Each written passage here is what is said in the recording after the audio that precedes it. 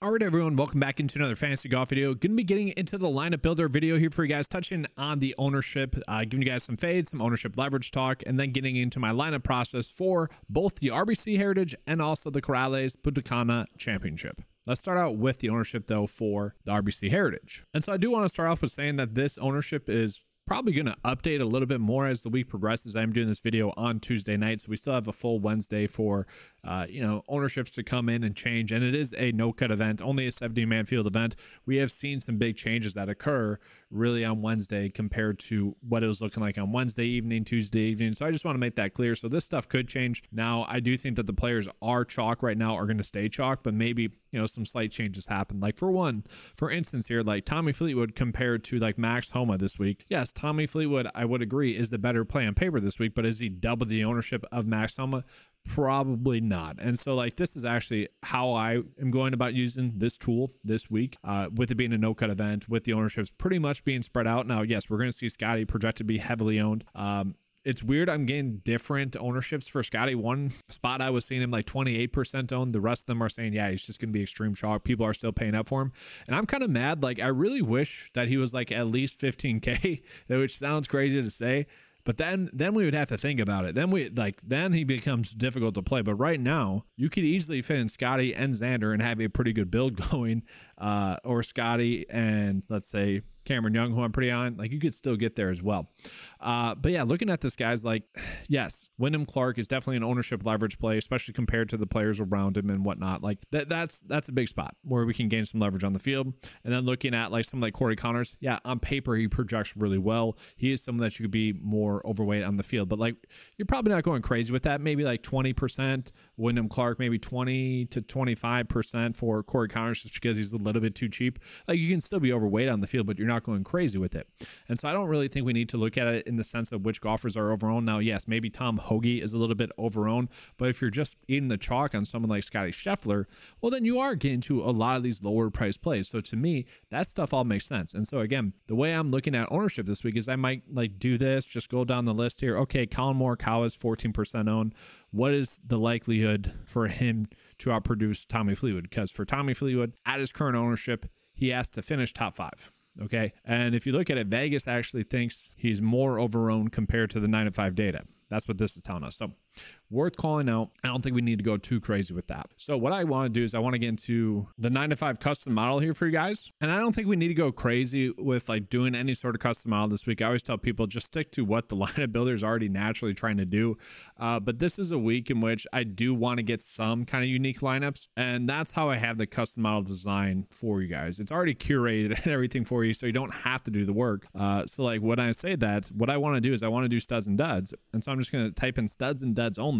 This is going to put a heavy emphasis on the studs and duds approach. Golfers that are ranked high and golfers that are ranked low. Now, why do we want to do that? Well, I touch on that a lot in the 9-5 write-up this week. If you guys haven't signed up for email notifications to get access to that write-up, go to the bottom of the website and just enter your email in here and then click join. That'll give you guys the email notification of when this write-up is made available to you guys. Now, it might have some spelling errors. Typically, I write it. I don't have time to proofread it because it takes me 2-3 hours to write, and then I just got other stuff going on. Want to get more content out to you guys. But anyways, the point that I'm trying to make is that like this week is definitely a studs and duds approach. Like, I know we don't like to do it, but that is just what we have seen with these no-cut events, is that the players that finish top 5, top 10 are more crucial to nail than trying to figure out golfers in the mid-tier value range and whatnot. So this is my player pool. Really, how I'm looking at it this way is I'm targeting the core plays and I'm targeting these lower exposure plays. At the same time, I do still want to get some exposure to some of these other golfers as well, like not going too crazy with, but for this example, that's what we are doing. We are going heavy studs and duds. So let's say we do this, what you can do, export this, you click that, it's going to download into a CSV file, and then you upload the CSV right here, and then click save. And so that's going to put a very heavy emphasis on studs and duds. As you guys can see here, like very heavy on studs, and this is basically golfers that are over 9K. Now, I do still like Cameron Young, so what I'm personally going to do is I'm going to bump his projection up as well, probably to like around 120, because I'm telling the data I still want to be on Cameron Young. But other than that, that's the biggest manual update I'm going to do. And then we scroll down, we're also going to see the duds in there as well. well, because it shouldn't exactly matter too much what these golfers in this range do for the most part. Now, yes, there's going to be one-off situations, but the likelihood of you getting that right compared to getting like a top-end golfer right is not as great. And so just don't mess around with those nuances. Just go for the best builds we can make possible. So what we're going to do is we're going to run this 3 unique players, 30% max exposure, maybe 35. Doesn't need to be anything too crazy. And another thing that I did for this is I did set the salary to have at least 700 or more, or less left over. I don't want this to be too crazy studs and duds where we're having $1,000 left over and whatnot. And so this is what it looks like currently. Now I do want to point out that it did only give us about 15% Scotty Scheffler. So what I want to do is I'm going to go back into the players and I'm just going to lock Scotty in to that 35% max exposure. If we want to be overweight on the field, what we could do, let's say we want 45% Scotty to be overweight on the field, we can. Then we're going to be good to go. So we locked him into around 45% of our builds. Now, obviously, that's going to decrease some of the other stud plays that we're on, but we should be good to go. And I want to call out that this is still putting an emphasis on the 9 to 5 data when we're doing this. Again, this is already curated for you guys to the point where you don't need to do more work. You just choose which slight data difference you want to make. And like I said, I wanted to make the studs and duds slight difference. So that's what I put in here. And so now you guys will see 45% max exposure to Scotty Scheffler. Now I do want to call it like Pavon, maybe too high there.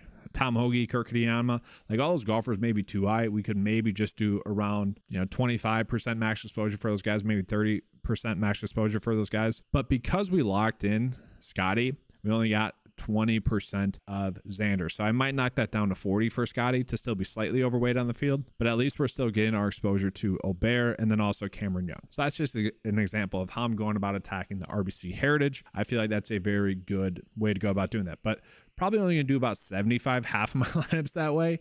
Then the other half, I'll do it more of a standard way.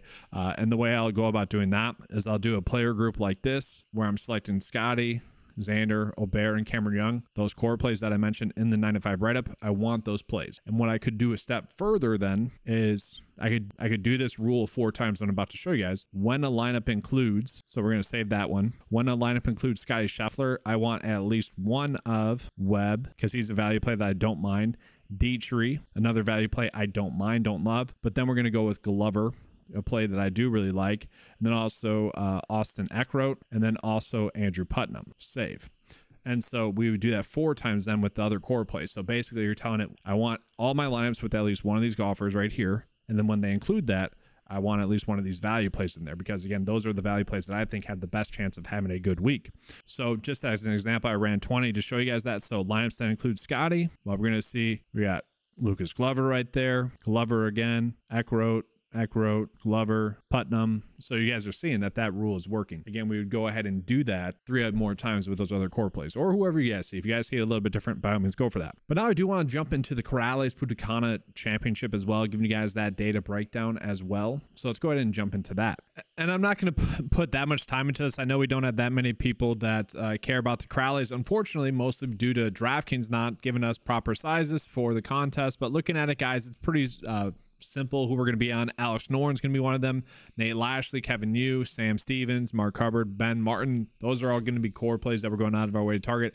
I like Aaron Rye as well. This is a tournament that you should play fine at. Davis Thompson's going to be an easy play to get to. Ben Griffin, Victor Perez, those are all good plays. Chan Kim's really popping up. Justin Lauer. You got Garrett Higo, who's popping up a decent amount as well. He's going to be someone that's ending up on a lot in your builds. Alex Fitzpatrick, decent player. Peter Quest, decent play. I'm really shocked at the pricing, though, to be honest with you guys, for the Corrales. And I realized I messed this up. Take away one of the C's here. There we go. Because we got like Lanto Griffin, who's a decent play on paper right there. Rico Hoy, I don't know if that's how you say his name, but we're going with it. Tyson Alexander's randomly popping up in there. It's just strange. Very strange, the pricing that we're getting, guys. Like if we go lower, Scott Piercy's someone that's kind of a decent looking option. Jonathan Beard typically plays these events extremely well. Missed the cut at the most recent one, though, so maybe we have to knock him a little bit. Sean O'Hare is someone that typically makes the cut at these events. Same thing with Austin Cook. Those are golfers that typically make the cut at these type of events. I don't really get why we're getting the pricing for those guys the way that we are. Russell Knox is someone that kind of you know, one of the best staff hits in the field, really. 41st best pick in the 9-5 model at 5.4. A play that I like a decent amount as well is going to be Hayden Springer, you know, who has shown some upside, pretty decent staff hit as well. So I don't know, we're just getting a lot of like soft price, and I really wish the contests were much bigger for this tournament because it's egregious, some of the price and mistakes that are out there. But let's go ahead and jump into the lineup builder to show you guys kind of what that's spitting out to us, and then I'll begin out of here. And so looking at, we're just going to go to the Corrales, and we already know we're going to be on Alex Noren a decent amount, but let's see which value plays maybe we don't need to be on too crazy with. I don't know, let's just go with like 25, 25, 20, 20, 20. Like, we don't need to go crazy with this, but we do know we want to be on those plays, right? And then settings, I'm going to do the same thing I always do. 3, 35, we're good to go. Generate, just to give you guys an example of what we're pulling in for the Corrales. Give you guys a good sense of really how easy it is to make a good build, and it really is. I mean, this is crazy, huge price and mistakes. I don't really get it, to the point where it's almost too easy to attack this event. That's what makes it difficult. You know, some weeks we're able to get so dialed in on what the correct plays are, whereas this week with the pricing, it's so bad that, like, what do you do? Like, who do you play? Because there's so many mispriced golfers, and it doesn't make sense to me. But that's gonna be all. Hopefully you guys enjoyed the coverage. If you did, you know what to do. Give that like and subscribe to the channel. That is a good way to support the channel as well. If you guys want access to the tools that you saw in this video, head on over to 905sports.com. Like I mentioned, I really try to curate all the tools available on the website to you guys. The fantasy golf community is set up in a way that's designed to make it more difficult to you guys, to almost make it like misleading. I don't know, it's just set up in such a weird way. Most of the tools that are out there, I really want to dial it in, curate as much as possible, have it do the work for you. If you guys want to access that, available for $10 a month, $10 over 905sports.com. Thanks for watching, and as always, let's keep cashing.